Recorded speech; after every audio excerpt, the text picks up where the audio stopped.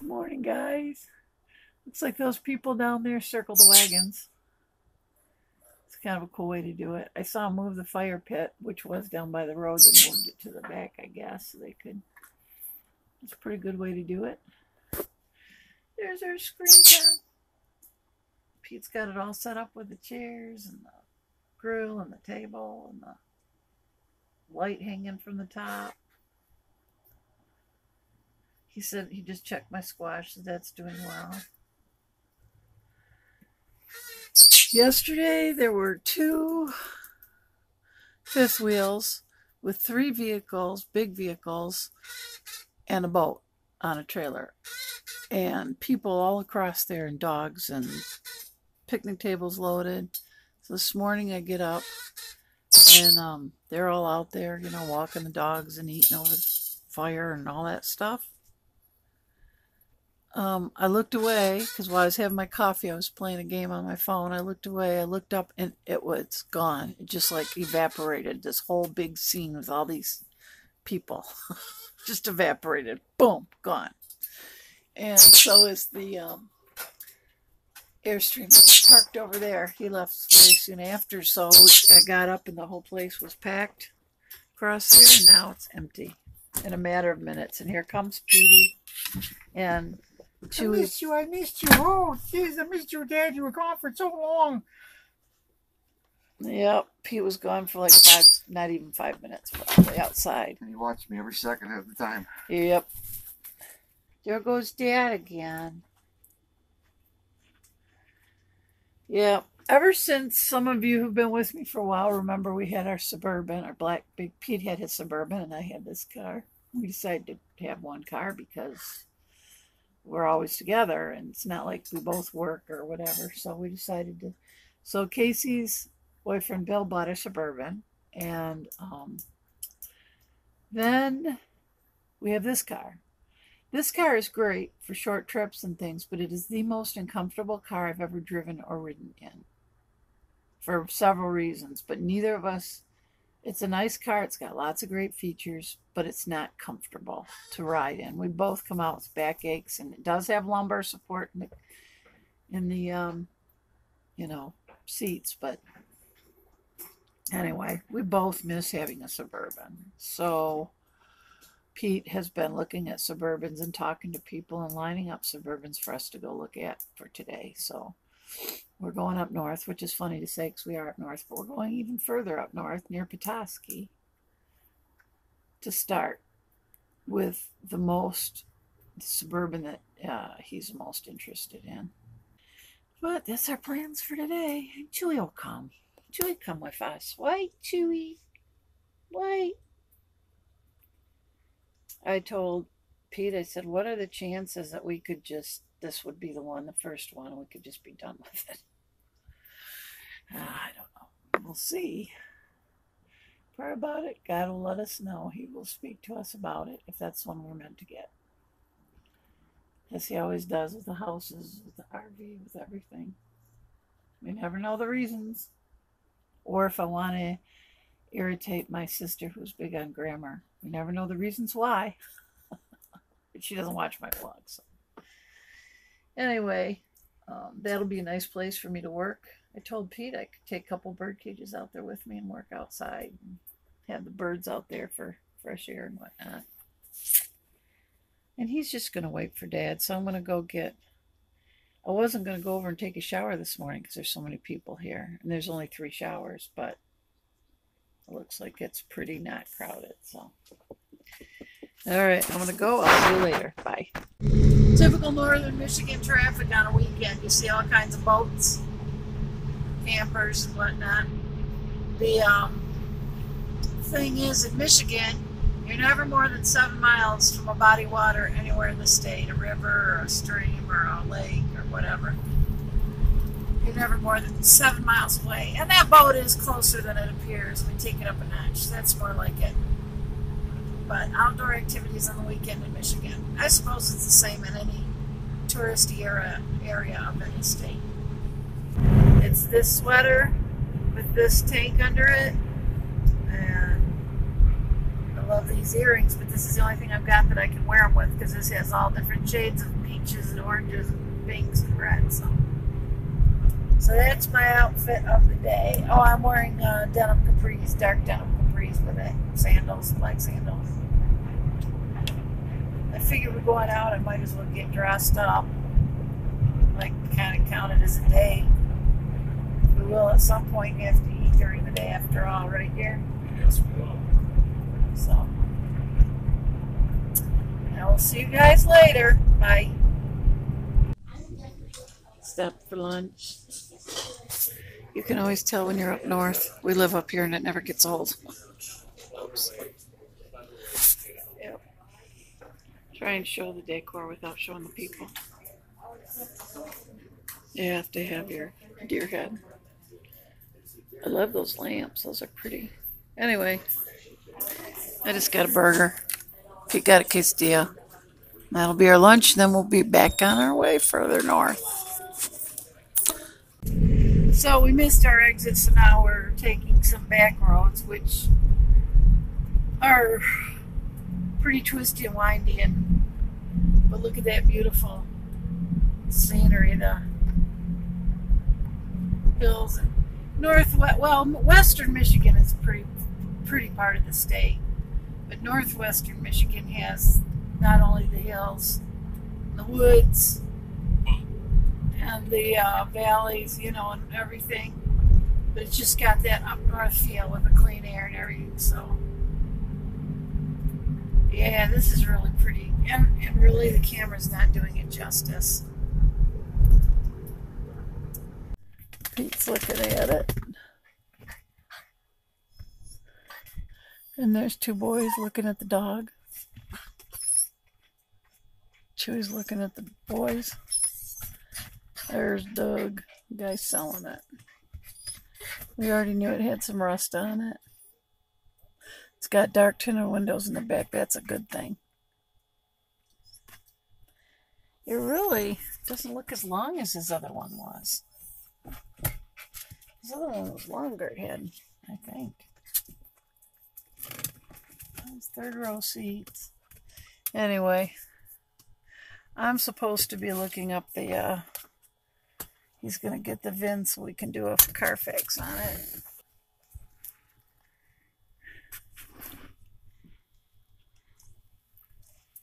Kind of in the middle of nowhere.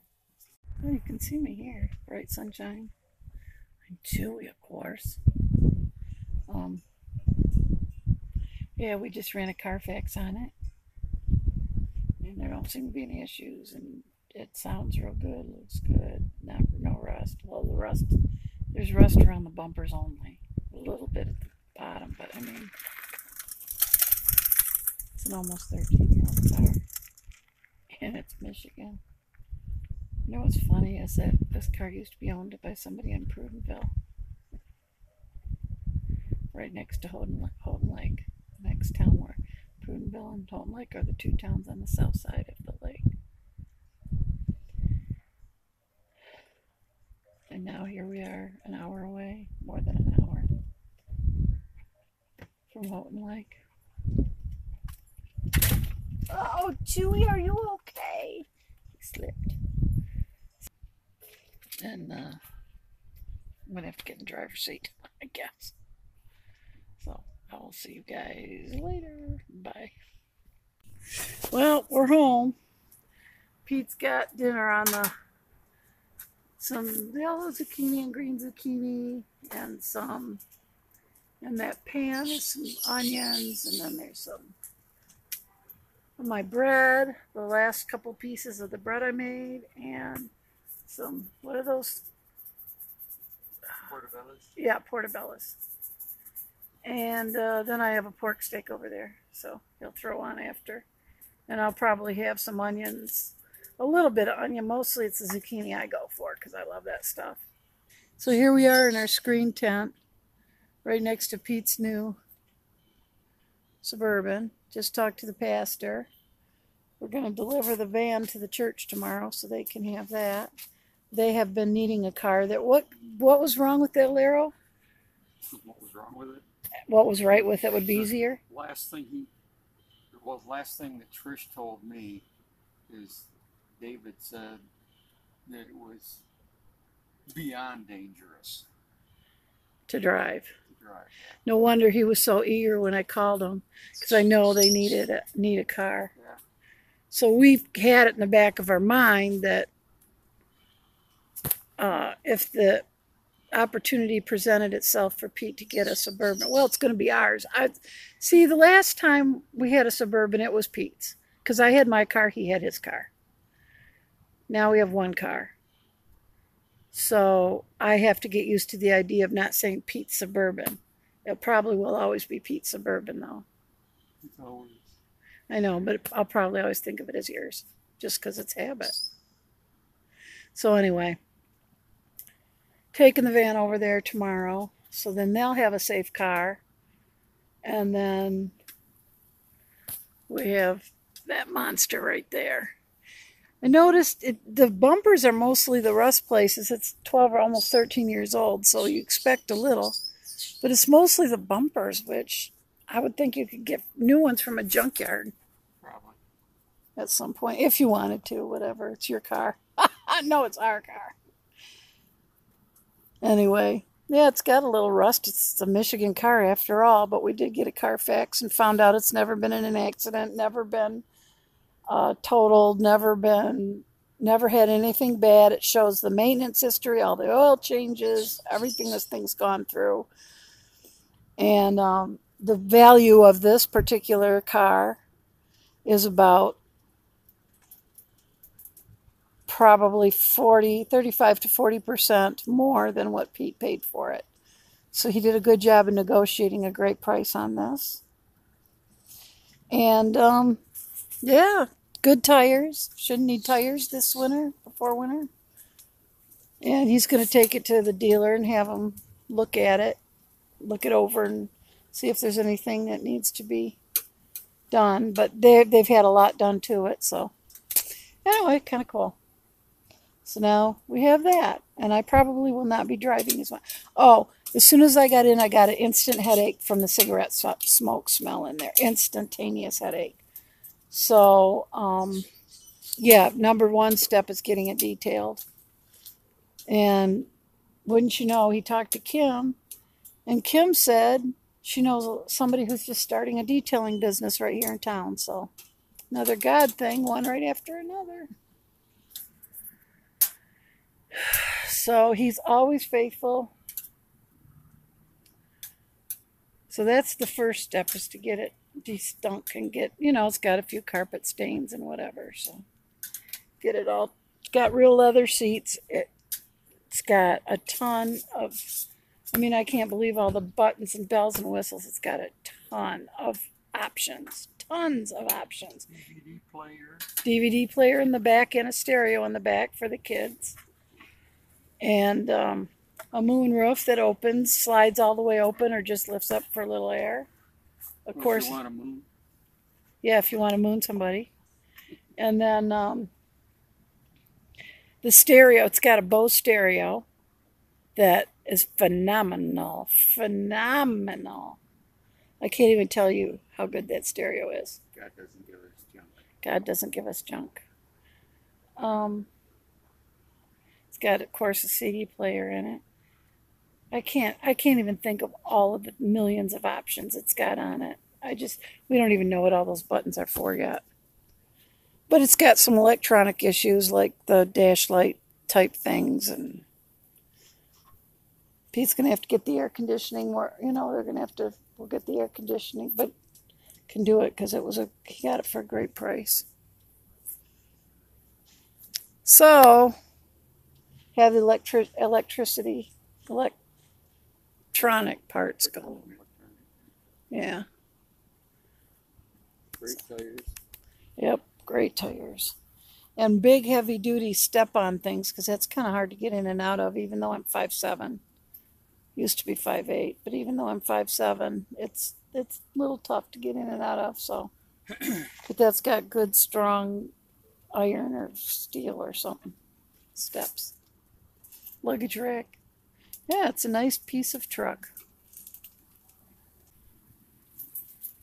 I want to just close it up for tonight. And I will see you guys tomorrow. And, I hope you guys all have a sensational Sunday. Hope you're having a great weekend. And don't forget to pray for your pastors. Try and meet your pastor's needs when you can. They have more needs than we realize, but they don't talk about them.